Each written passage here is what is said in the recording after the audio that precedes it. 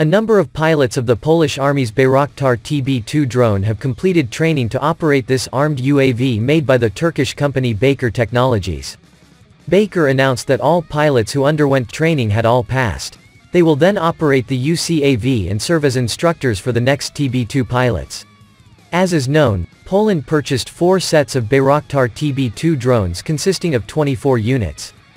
Polish Defense Minister Mariusz Blaszczak said the purchase of this drone was accompanied by anti-armored vehicle ammunition. The Polish army had to evolve with modern equipment. The security of our country must be guaranteed by a stronger and more equipped army. We strengthened the Polish army with Bayraktar. It was a proven weapon, an effective weapon to deter attackers. The Bayraktar contract includes a logistics and training package, and there is an offset for service by military companies, Blaszczak explained in his statement to the press.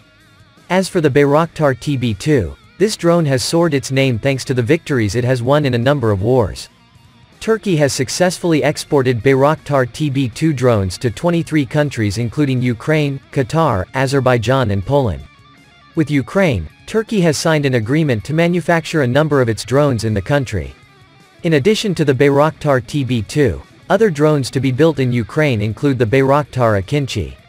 After exporting $664 million worth of UAV systems in 2021, Baykar is the top exporting company in defense and aerospace, according to data released by the Turkish Exporters Assembly.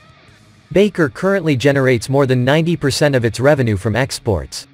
Negotiations are continuing with many countries interested in Bayraktar TB2.